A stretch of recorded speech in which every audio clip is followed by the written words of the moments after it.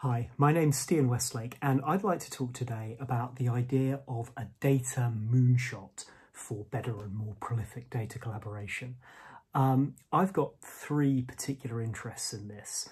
Not long ago I co-wrote a book about the intangible economy and what needs to make it work.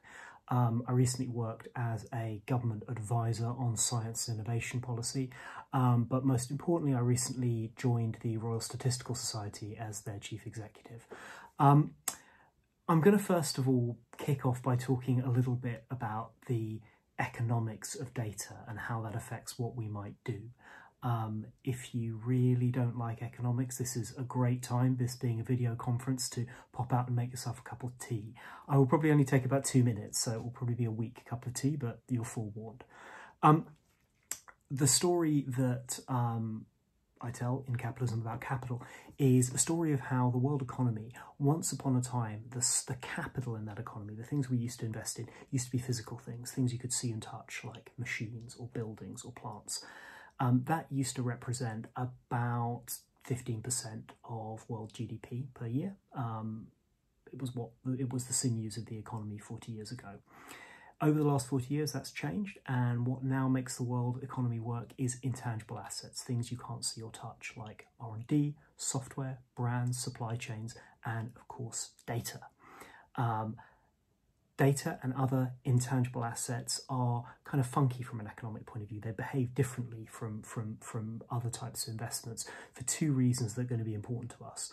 One is that they have spillovers. So if you're a business and you invest in some data and that data is widely published, other people may benefit from it as well as you. You can't be, your competitors may benefit from it. There is a kind of challenge there if you're relying on self-interested businesses to do your investment. That won't get you all that way.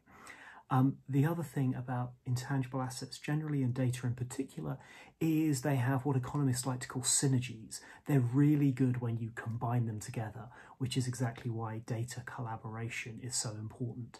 If you have a little bit of information, information about a small number of customers or a small amount of epidemiological information, it's not hugely useful. If you can combine that with lots of similar data or lots of different data, suddenly those things can become much more valuable, and that's a general property of these intangible assets. So we're moving from an economy where you could just build your factory and get on with things to an economy where the capital that we all depend on has these characteristics that it will be underproduced if you just rely on businesses to do their thing, and it really matters how you combine it, those synergies. Into this kind of problem typically steps government, and when there are investments that have a lot of these so-called spillovers, you typically expect government to step up to the plate and invest in some of them. And that's what's traditionally happened with, for example, R&D. The British government funds about £10 billion worth of R&D a year. Business backs 20 billion. If government didn't do that funding, the UK's economy would be doing even less well than it currently is. If we think about something like education and training, another really important intangible, in Britain the government spends £90 billion a year on that. So in some areas our politicians, our political culture have got the idea that investing in these intangibles is something really important to do, something that is worth spending taxpayers' money on if we want a thriving economy and society. But that kind of message hasn't quite got through that much on data. Now, obviously, there is a tradition of governments publishing and providing data. Things like the Ordnance Survey and the tradition of national statistics are really old, in some cases centuries old. But the scale at which that goes on, the scale at which government sees it being worth publishing data, is still pretty small compared to the funding of general research or let alone funding education. And it's something that isn't quite in the mindset of how we talk about politics. So when we talk about the purpose of the money that we spend on, say, the Office for National Statistics or providing health data, we see it from a functional point of view, but often we lack the bigger picture about how real investment in data and really making that data sing can have a transformative effect on society.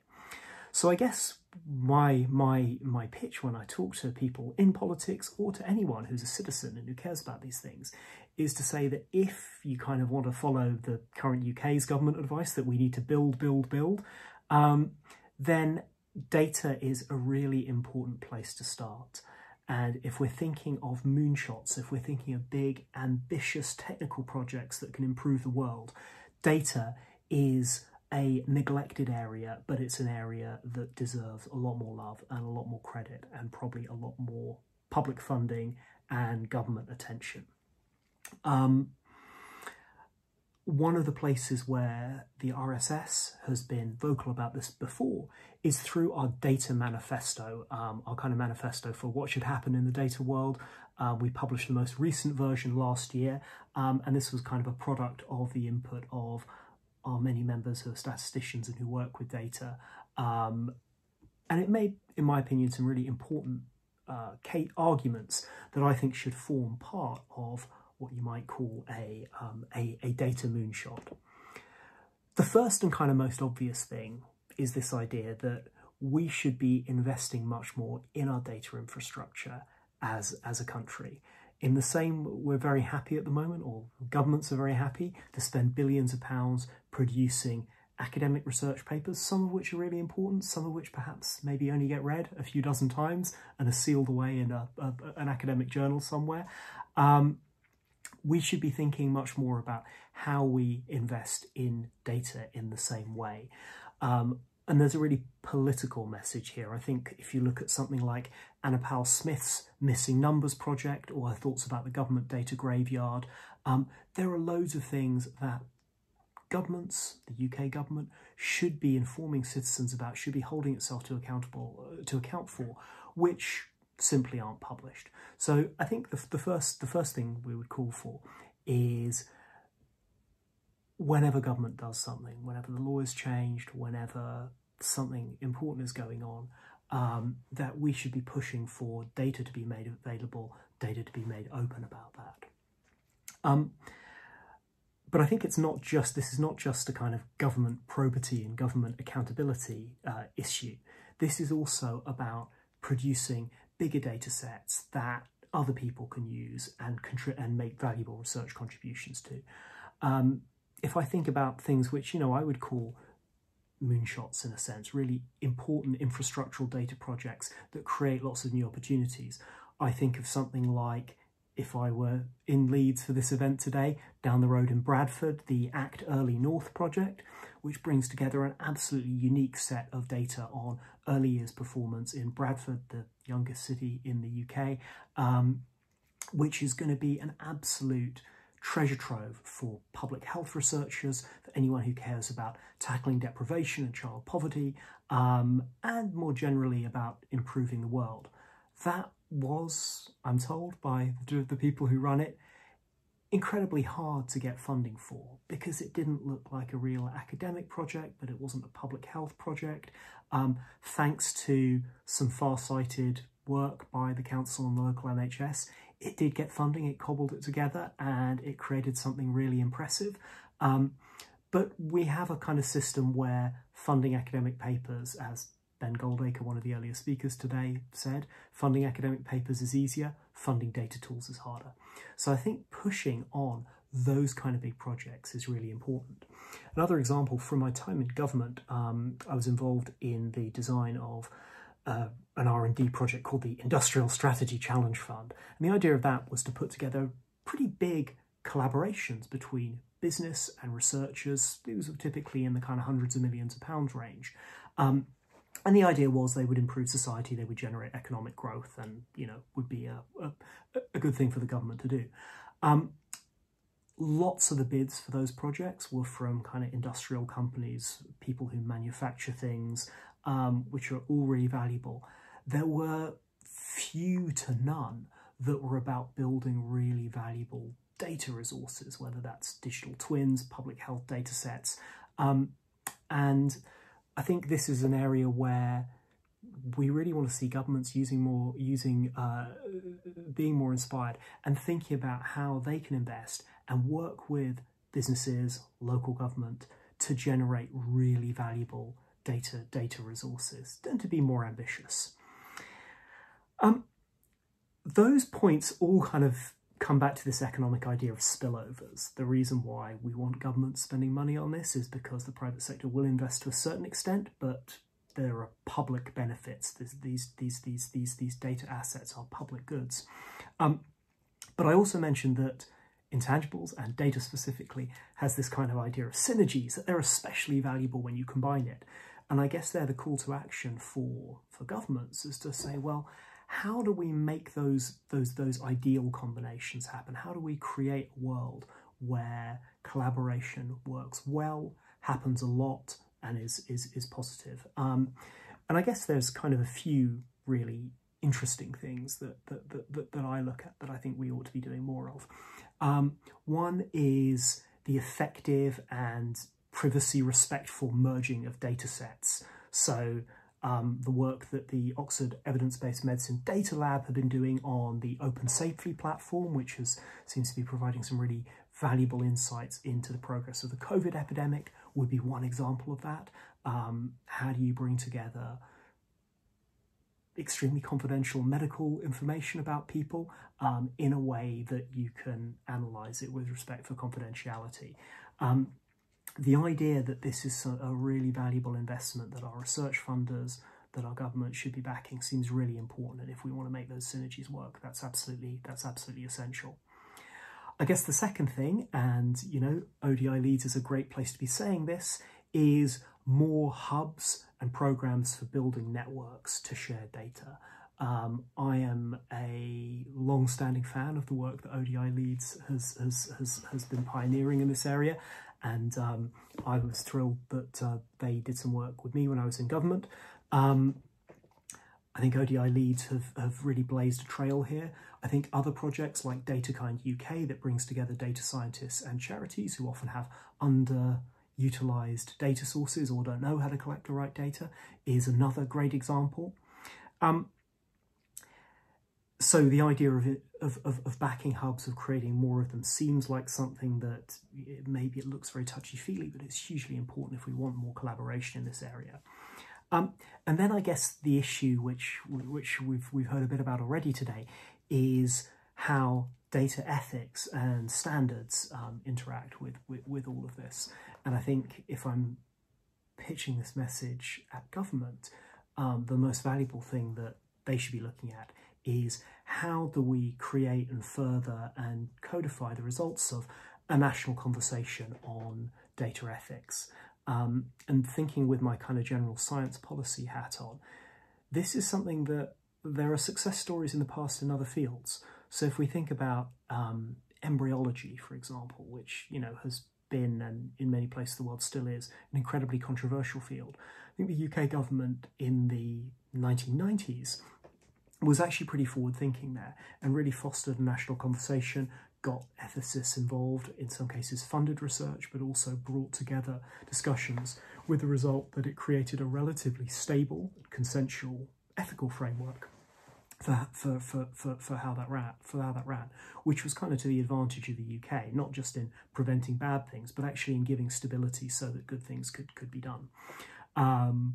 Clearly, there's been a lot of talk and a lot of investment in organisations that look at data ethics, but this is, I think, something that we just need to keep on pushing on and keep on supporting. The other side of this is perhaps the international side, and this conference, the collaboration between the Netherlands and the UK is a really great example. It's great to see the Netherlands reaching out to us in this way. I would hope that the UK government could start reaching out as well and playing a more active role in international efforts to set standards. I think as a British person, that's something where a relatively small investment could yield big benefits, both for the world as a whole and for Britain specifically. And then I guess a further dimension to this, I was in the briefing for this session, I was asked how we could make data work for the many, not for the few.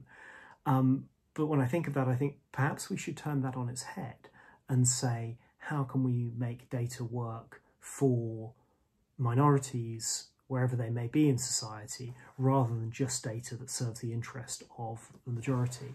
And particularly at a time when the Black Lives Matter protests have made systematic discrimination so salient in society, the need for granular, specific data that casts light on discrimination and highlights injustices seems more urgent than ever.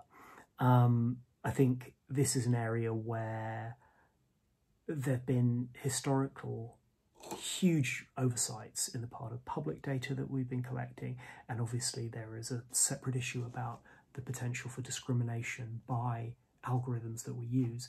This strikes me as a huge opportunity where the right kind of intervention could make a huge difference. So I guess it seems to me really clear that there is a moonshot opportunity on data, an opportunity for us as a society to invest more, to build more of a collaborative around this, and to build norms where we use data well and come together effectively around it. I've talked about this to some extent from a public policy point of view, but the public policy is not going to write itself. The politicians are not going to do this themselves, for all the fine words that occasionally we hear about how they really like Bayesian statistics and Monte Carlo simulations, to quote one minister from last weekend. This needs a movement, and it will essentially have to be a movement comprised of people like you who work with data, who know data, and who know the contribution that it can make to a good society. From that point of view, it is really fortunate that data analysis and data analysts are cool at the moment, are in demand, whether that's in business or in government or in wider society, because it gives you and gives us a platform to make those demands, to point out how investment is really important, how this needs to be done in the right collaborative and the right ethical framework. And the time to do this is very much now. So this is a chance to make your voices heard, to really drive these moonshot projects that can change the world, and to push for better understanding and more collaboration. So I think this is exciting to be here, and I look forward to seeing what we can do next.